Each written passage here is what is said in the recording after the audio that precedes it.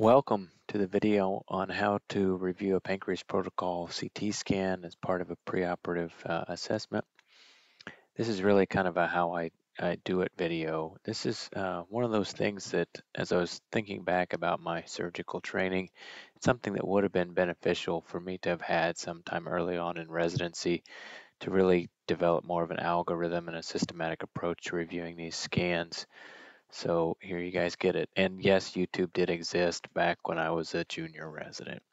Okay, but so this is the setup here, typically for what I'll do. So this is a pancreas protocol CT scan. You can see here that these are all 3 mm slices. In the top left corner here, we'll have the axial arterial images. Bottom left is axial coronal. Top right is axial venous. And then bottom right is venous coronal. Now, a couple of comments. So one thing I'm not going to really talk much about is looking for metastatic disease, which should be one of the first things you do on imaging, because obviously if the patient's got a pancreas cancer and they're metastatic, then surgery is not really the ultimate endpoint. But here we're just going to focus really on anatomy. So we're going to talk about arterial anatomy, we're going to talk about venous anatomy, we're going to talk about tumor locations, its relationship with those structures, and then really kind of how this is important for your preoperative planning. So what I pulled here was a borderline resectable case that we will look at together. Okay, so we start here in the top left at the axial arterial. So when you're looking at this, you're really, the arterial cuts really help you with the anatomy, the arterial anatomy, and then also help you identify the tumor. So one thing we're going to look at first here is just trying to get a general location of where the tumor is located. So what we can notice here is we see this dilated pancreatic duct, right? So we can follow that kind of where to the cutoff, which the cutoff is right here. The other thing you'll see is that the normal pancreas on arterial phase will enhance, and then the pancreatic mass, pancreatic cancer will show up as a hypodense area. This is all tumor right through here, and you can see this is the metal stent. Whereas down here in the uncinate process, you can see this is enhancing pancreas, which appears much more normal, not hypodense, whereas this is all tumor in here.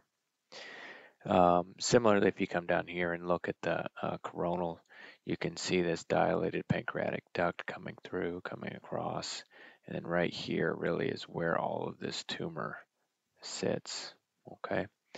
So that's really that. We know the tumor here is kind of in the head, but also involves what looks to be like part of the neck. That's the location. So I'll come back here to the aorta, and first I'll look at the celiac. So here's the celiac access as it comes off the aorta. Then we can see it branch here into a hepatic artery branch, and here's a splenic artery branch. And here's where the left gastric comes off. You can see that right here. Then we'll follow this hepatic artery up into the liver. So we continue to trace it here. This becomes proper hepatic. We can see how the right hepatic artery does course posterior to the bile duct here, which is kind of which is most common. Then if we follow the proper hepatic down, we see this is the GDA, which is encased by tumor here. But it appears as though the common hepatic and proper hepatic artery are free, but that GDA is encased shortly after its takeoff. Okay, and also then we'll look at the superior mesenteric artery.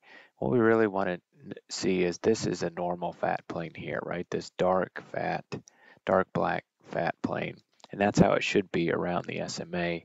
Any kind of gray area makes you start to be suspicious that it could be tumor involvement. You can see here there's some density kind of anterior to the SMA.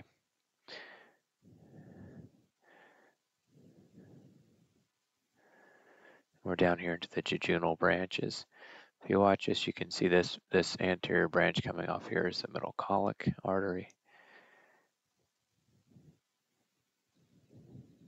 What you can see coming off here posterior, it looks like J1, so the first arterial branch. That then if you watch, there's a branch that goes to the jejunum, and then there's the IPDA that comes off back towards the pancreatic head. So those are really kind of the bulk of the things I'm looking for on the arterial phase of the scan.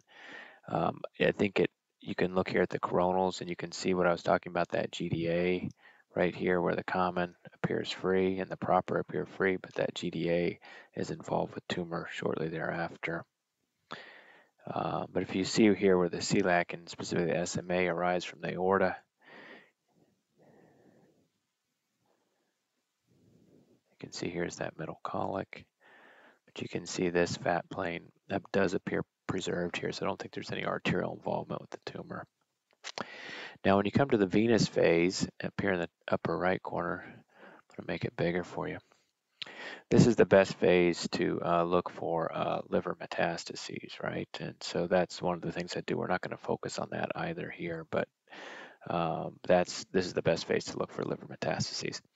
But here we'll pick up the portal vein, and then we'll kind of go cranial to caudal and look at all the venous anatomy.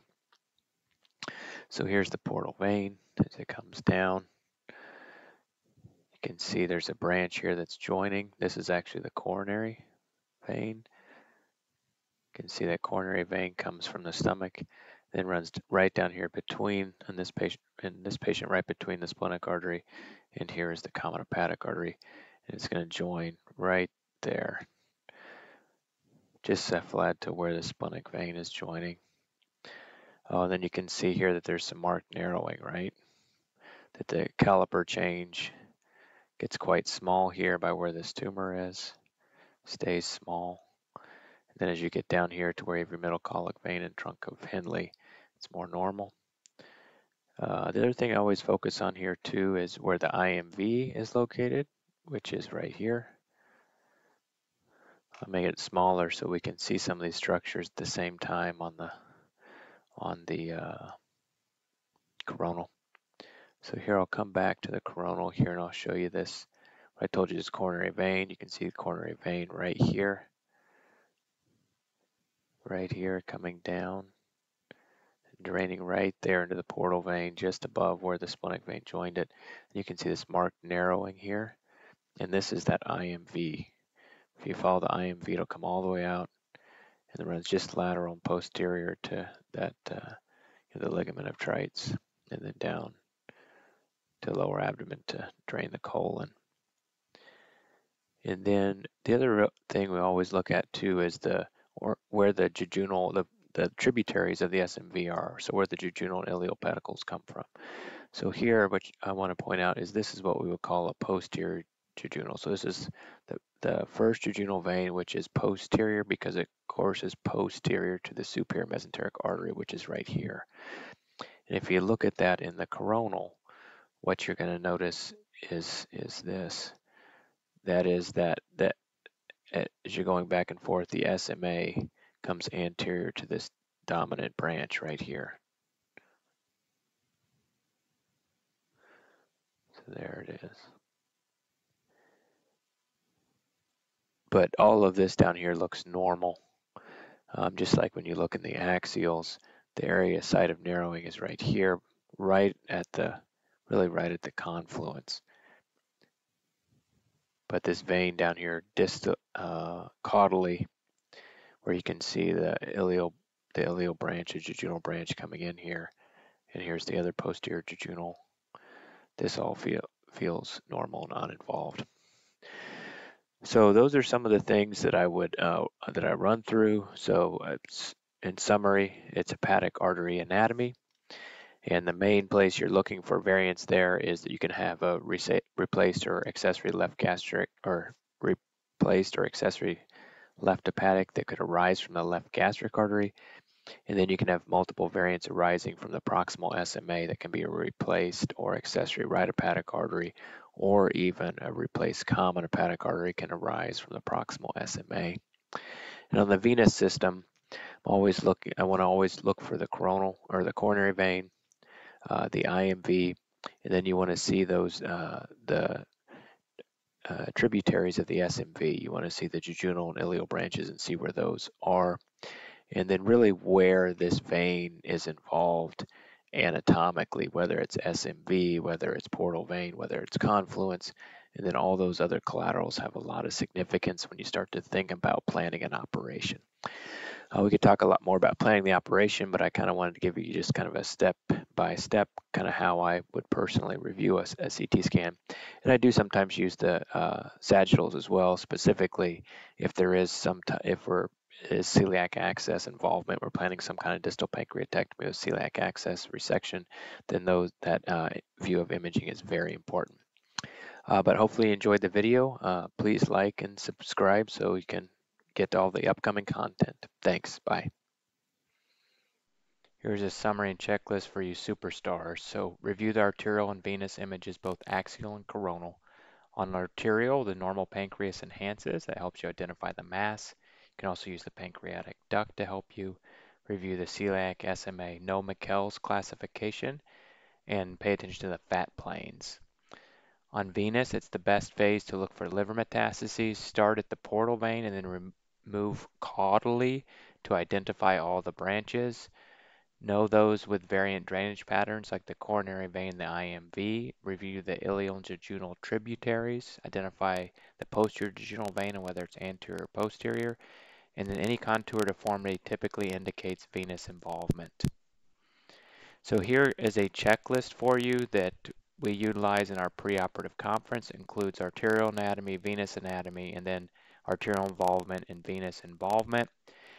This is what this patient's CT scan would have been. You can see it gives pretty significant information when you need to really know about what's really going on with the CT scan. So thanks so much for joining. Please like and subscribe to the channel so you don't miss any upcoming anatomy videos. Thanks. Bye.